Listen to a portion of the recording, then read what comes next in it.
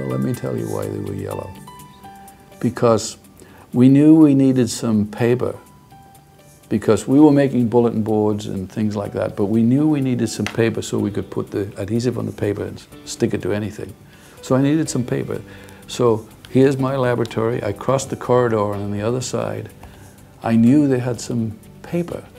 So I went and said, do you guys have any paper? And they said, yeah, we've got some scrap yellow paper. It's yellow. Is that okay? And I said, sure. Later, you can explain it. You can say to people, you know, it stands out and it's not too bright, but it's just, you know, it grabs your attention. But still, the most popular Post-it notes we sell today are yellow. And that's kind of interesting, you know, because it was a sheer accident. Innovation is doing something about it. Not, you know, a lot of people have an idea and they expect somebody else to work on it. Maybe they're afraid of failure, you see. Maybe they don't want to work on it because they'll become associated with a failure. But the fact of the matter is, the person who has that idea should have the passion to do something about it.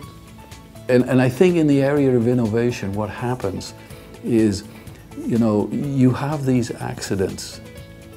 When they discovered penicillin, it was an accident. You have these accidents, but it's so easy to throw them away and forget about it. But you have to see, gee whiz, what happened there? Why did it happen? Fundamentally, you have to be curious, because curiosity is the thing. The best innovators are very, you know, how does this work? How does this work? Now, the challenge is, you're correct, in small, medium-sized companies, they get so tied up, they forget their beginnings. They forget that they were an innovative company. And if they intend to be a continuing, growing company, they have to commit to innovation. They have to say, we have to create our future.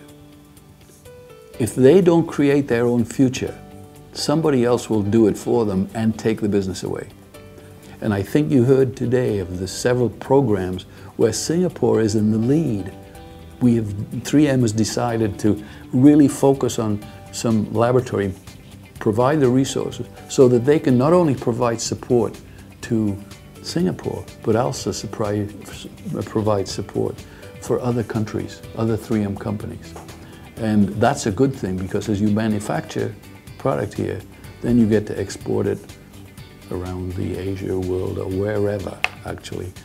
What I'd just add is this country has got an outstanding capability in research. They're doing some outstanding research, particularly in the healthcare and the medical area.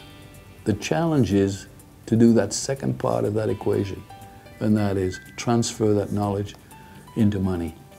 And it's difficult, it's filled with risk, but if you're afraid, then I suggest you don't do innovation, because for one reason or another, you'll stop.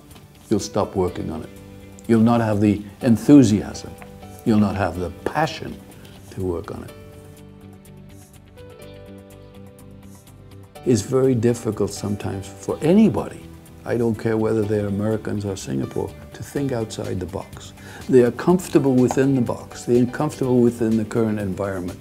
And you're trying to do something which is outside of that environment. And it has risk. And as I say, if you're afraid, you have to have courage. That's one of the words you probably heard me talk about several times. Courage is essential. I mean, for when I was told to kill Post-it notes, it took a lot of courage to basically say to my boss, yes, and then just keep on doing it. Right? But that's the kind of culture. And I think it's a challenge, but I think I see in this laboratory, they understand they have absorbed the culture.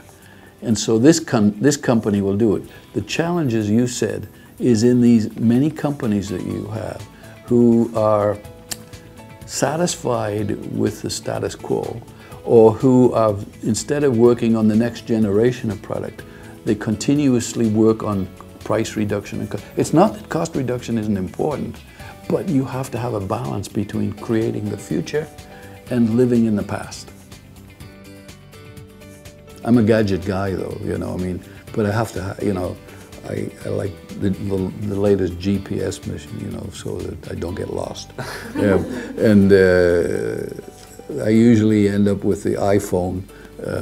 So as soon as they introduce a new model, I don't go stand at the shop and wait for it, but you know, within about 2 or 3 weeks, my wife says, "Come on, you've already got a phone. Why do you want another one?" I said, "This is a better one."